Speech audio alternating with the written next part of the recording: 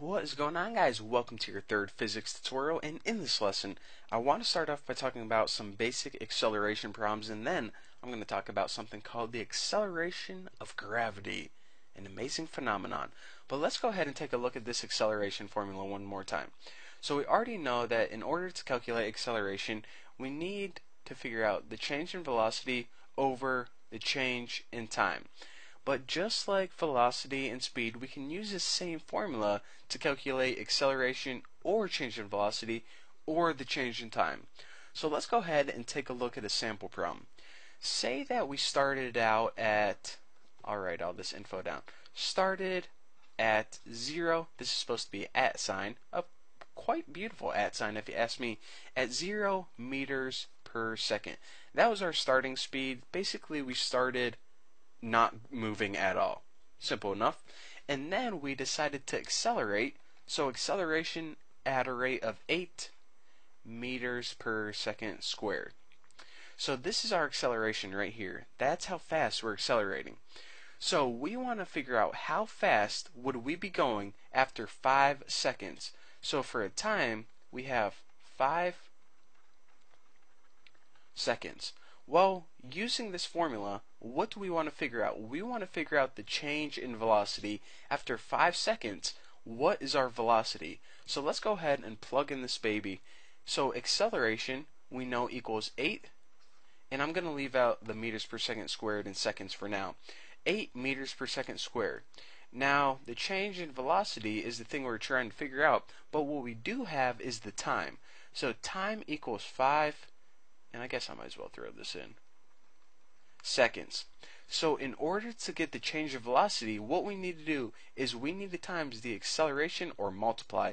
Whenever I say times two things together, I mean multiply. I know I know it sounds kind of dumb to say I want to times 8 and 5, but hey, just guys got to deal with it, I guess. So let's go ahead and multiply 8 times 5 in order to figure out the change in velocity. So basically the change in velocity is equal to 40, what'd I say, miles per hour, or no, meters per second. So after 5 seconds, accelerating at this rate, at a starting point of not moving at all, after 5 seconds, we would be going 40 meters per second. And you could also write it like this, meters per second or meters dash second. Either way, it's up to you. Take your pick. So I just wanted to show you guys that not only can we use this formula for acceleration, but also change in velocity and change in time as well. So now I think we got basic acceleration taken care of. Now I want to talk to you guys about something called the acceleration of gravity. The phenomena of gravity, actually gravity is a still pretty big mystery to physicists and chemists and a bunch of scientists, but we have the figures that we can crunch. So we know this. Whenever you have an object that falls from the sky, these are clouds right here, and this is an object. What is it? I don't know. Take your pick. And it's falling from the sky. We know that its acceleration is 9.8 meters per second squared. Now, I just didn't come up with this figure right here. A bunch of nerdy people figured this out, that the acceleration due to the force of gravity anywhere on Earth is 9.8 meters per second squared. Seriously, they figured that out, not me. So basically, if we were standing on top of a building, guys, you better prepare for like the worst drawing ever. Say we were standing on top of a building. Let me draw a little dude. That's me, up there. Hey, look at me. And we decided to drop a can of tuna off the building. Well, let's go ahead and figure out the speed of that tuna after 1, 2, 3, 4, 5, 6, 7, 8, 9, a bunch of seconds. So time, and we'll say that the time is seconds, and the speed, we'll just say this is in meters per second. Now, remember the information I gave you guys already. The acceleration due to gravity anywhere on Earth is 9.8 meters per second squared. So that means after 1 second, this can of tuna would be going 9.8 meters per second. After 2 seconds, the speed of this can of tuna would be going 19.6 meters per second. That's a pretty fast can of tuna. Now, after 3 seconds, how fast would this can of tuna be going? It would be going 29.4 meters per second. And after 4 seconds, it would be going 39.2. And you can go on and on and on, but I don't want to waste your time.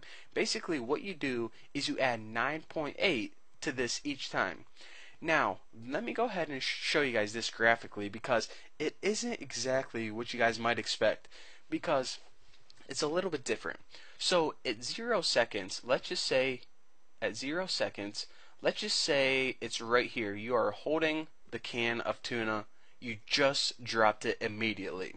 Now after 1 second, we'll say 1 second, the can of tuna is right here. Now at this point in time, it's traveling at a speed of 9.8 meters per second.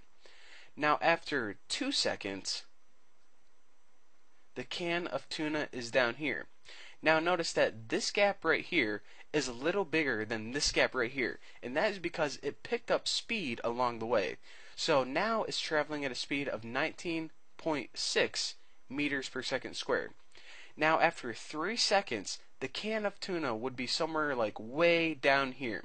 So even though the speed looking at the graph looks kind of constant, and looks kind of constant, it kind of isn't, and it's kind of deceiving. So I think my can of tuna is changing in size a little bit, but that's alright. So after 3 seconds, this can of tuna would be traveling at a rate of 29.4 meters per second. So I just want to kind of show you guys a visual of what would be going on here. Even though the acceleration is kind of constantly moving up, the distance from the person is not the same from 1 second to 2 seconds, then 3 seconds. It's moving further and further away, and that's because, like I said, the speed of the tuna is increasing. It starts out going really slow, and then by the end of 4 and 5 seconds, it's traveling at a really fast rate. So it travels away from you faster. So just keep that in mind, and that's a difference between a constant speed and constant acceleration. Constant acceleration means that things are speeding up, traveling away from you faster and faster. So I just want you guys to soak that in for a little bit. Go home and, well, you guys are probably home. Go get something to eat and soak in this information. And what I'm going to do is I'm going to take a drawing class. So in the next lesson, hopefully I draw a little bit better. So anyways, thank you guys for watching. And don't forget to subscribe. And I'll see you guys in the next video.